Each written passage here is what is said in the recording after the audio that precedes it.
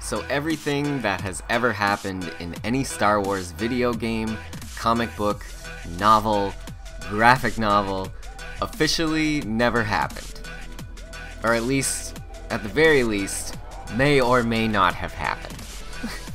What's happening, guys? Griz here, and today I really want to talk about something that is very dear to my heart and totally not related to Battlefield 4 at all, but I do have some gameplay that I really don't have any other use for other than a random commentary, and here it is. It's a flawless rush defense on Lankang Dam, where I start off using the AK-971, melt some faces with that and the G18 for a bit before I pick up some guy's MK Mod 11 and continue to poop on the enemy team with that for a bit.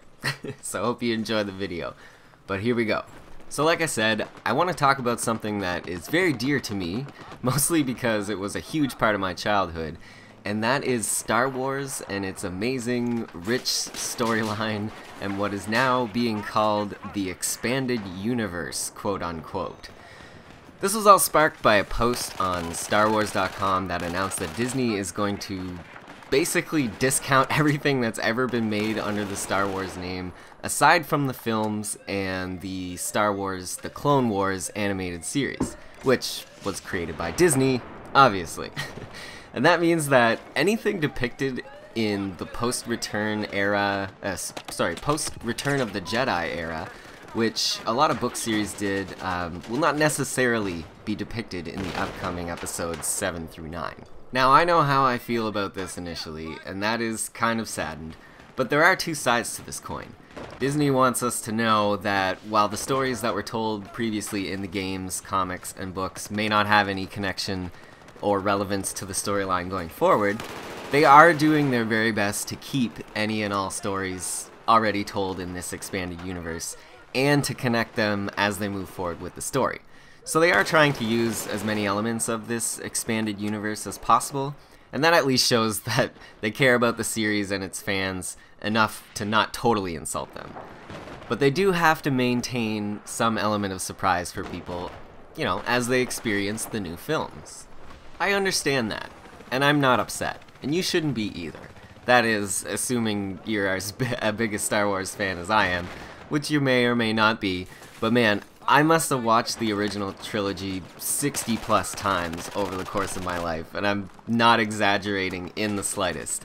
I used to live in a house with 5 other guys, and they would always make fun of me because every time a Star Wars movie came on Spike TV, I was watching it. You gotta be kidding me, Grizno. You're watching Star Wars on Spike again? Didn't you watch that last weekend? And I'd be like, yeah, but that was the prequels. This is the original trilogy. It never matters how many times I've seen any particular Star Wars film, I always enjoy watching it just as much as I did the very first time. And as far as the expanded universe goes, I've had a lot of exposure to it, so it's kind of familiar to me. I've read many Star Wars books and pretty much played all of the video games, I'm sure of it. Never really was a comic book guy though. And I guess it is kind of discerning to know that Dash Rendar may have never existed now, or that the Apprentice, or Starkiller, was never a martyr for the Rebel Alliance. So where did they get their symbol from then, Disney? Huh? Wikipedia says that the canonical ending is Starkiller attacking the Emperor, Master Coda stopping him from killing the Emperor. Starkiller dies while Coda and the Senators escape because Coda's an asshole, and the Emperor and Vader live. But Starkiller becomes a martyr for the Rebel Alliance, and they use his family crest as their symbol. This is all from Star Wars The Force Unleashed, if you didn't already know that. I want that to stay if it can. Like, it's just too perfect to me. But they might actually keep that. We'll just have to wait and see. The new animated series, Star Wars Rebels, is set to premiere in the fall of this year, and the series is supposed to take place between Revenge of the Sith and A New Hope. So even if they don't keep all the elements of the expanded universe that's been created so far, they are at least going to provide us with some exciting new information on what exactly went on in that time period and how it's going to affect the new films, which is pretty cool, and I guess I'm on board with that. The Clone Wars series was really entertaining and very well done, so I have complete confidence in the new direction that Star Wars is heading, and I'm really excited about it. It still bums me out a bit to know that games like Shadows of the Empire, Knights of the Old Republic, and Force Unleashed could possibly be labeled as expanded universe content only, and they won't have any bearing on the new story arc of the films. But just the fact that Disney is trying its very best to breathe new life into the franchise that I love so much, and bring it back to the big screen and television in a really big way, makes me excited to see what the future holds for Luke, Han, Leia, Chewie, and all the rest of the crew. I don't want to be part of the rumor mill, but I was told by a friend of mine that Harrison Ford is set to play a huge role in Episode 7, and that makes me all giddy like a little schoolgirl, I'll tell you that much.